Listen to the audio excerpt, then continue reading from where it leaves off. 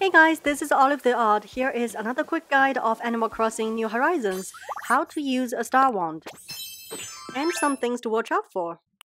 First, let's check out my storage. So these are the clothing items that I own.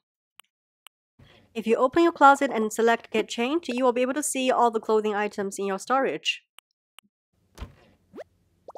Now you select Edit Wand Outfits. You will be able to either create outfits or register your current clothes as an outfit.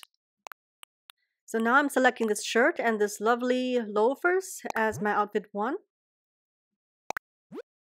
You can also change the image of the outfit. For example, here I want to change this to the loafers, or I change it back to the shirt. And I want to create an outfit using this visual punk dress. But notice that you cannot really select the red loafers anymore in your outfit too, because one clothing items can only be registered once in the wand outfit. And since I only have that one pair of shoes in my outfit too, I will not be able to wear any shoes.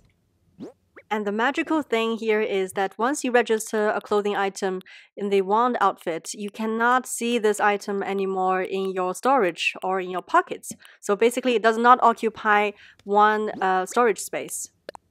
Now let's hold the wand and get transformed.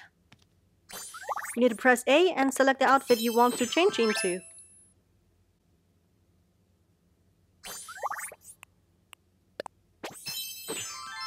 There's one very important thing. If you do not have the wand in your pocket anymore, you are like Cinderella after midnight. So basically you're back to your normal self, meaning that you will wear whatever clothes you were wearing before you transformed.